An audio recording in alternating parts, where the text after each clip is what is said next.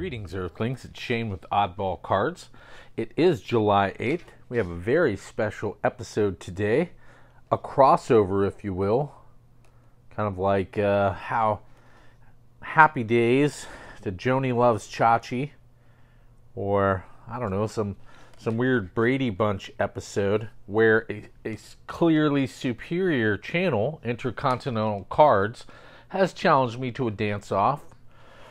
We did not, in this day and age of cards and scarcity, we found some common ground. Mine happened to be 7 hobby packs. I vote that I'm immediately disqualified if I get an autograph because he had a blaster box. I am clearly inferior. I took the challenge. I hopped in my time portal. I went back to the 1960 to do some sock hop. Didn't quite fit. I went into an unknown future, into the Star Wars Cantina.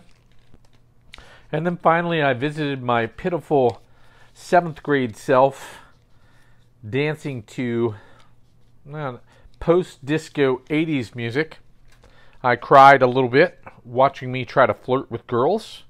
And so, without further ado, we are seeing who has the best card. And we are seeing who pulls the oddest card. So, again, my autograph should disqualify me. Please check out Intercontinental Cards. He has high-quality videos, great commentary, pretty much everything this channel does not have. So, this is the throwback style. There's a nice Aaron Judge insert. I don't think it will win me any contests, but we will try to enjoy some cards along the way. There's a rookie. I'm a rookie fanatic, not just a fan, a fanatic.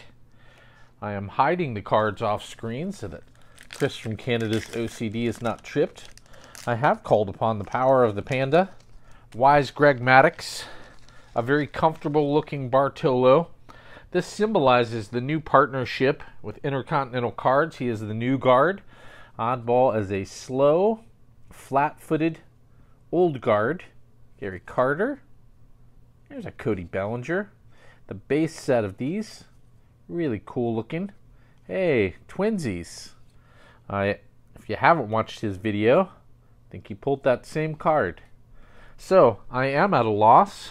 I will lose to a clearly superior opponent, but I am going to get my groove on. If I were a better editor, I was listening to some DJ Jazzy Jeff and the Fresh Prince to get myself in the mood. Some 90s, very bubblegummy music. Carlton Fisk, as this channel is known for, the fairly anonymous rookie, Jake Cave.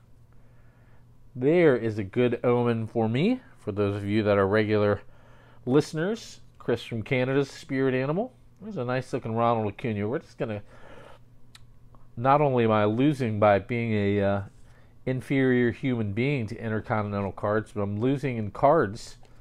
We'll at least have some fun along the way. Another fairly anonymous rookie. 2019, especially Archives, is full of the big four. I am not optimistic about our chances, but I do like the collaboration. I had to stretch for about 3 hours just to get this little bit of boogie going that you see going on now. Can't even speak.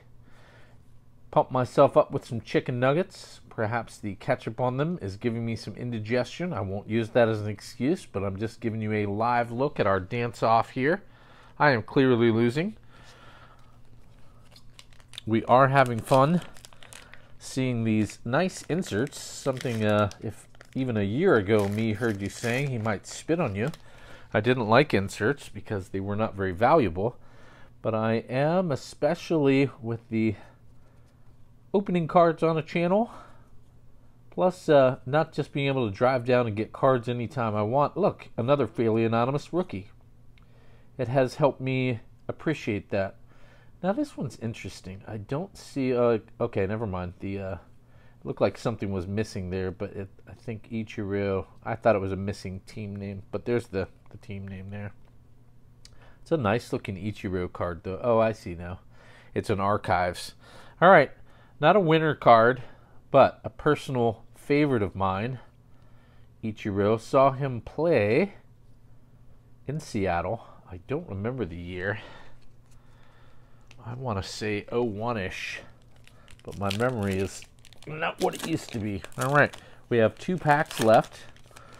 Intercontinental cards, thank you for your youthful spirit and the challenge. This is Oddball. It must be like the baseball card gods know this is a Oddball personal break. Nate Lau and Byron Buxton are some of my favorites, and then keeping in the spirit of the fairly anonymous rookies. Well, there we go. Our first big hit. Cover up Bartolo. All right. And a Griffin Canning. I think that's another kind of tie card. We have 1 pack left. Intercontinental. There we go. How many times can it's like a tongue twister for Oddball cards? Is a great channel. Please check him out. He is having some sort of giveaway, so Oddball will have to come up with some sort of giveaway.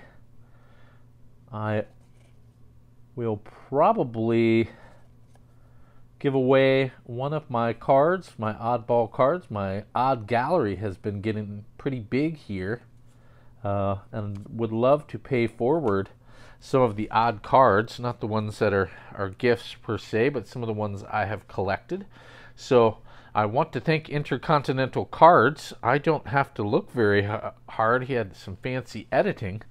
I am clearly the loser here, but he has asked that you comment on his channel, Intercontinental Cards. I believe it's who won, your favorite European player, and your favorite Oddball card. So, in mine, let's do something similar. Let's do your favorite, who you think won. I think he won. Let's say your favorite Tampa Bay Rays player. I have read I think it's called 3%. It's a very good book on Moneyball and the Rays. And then let's do it. Let's do your favorite Oddball card. Thank you very much for watching.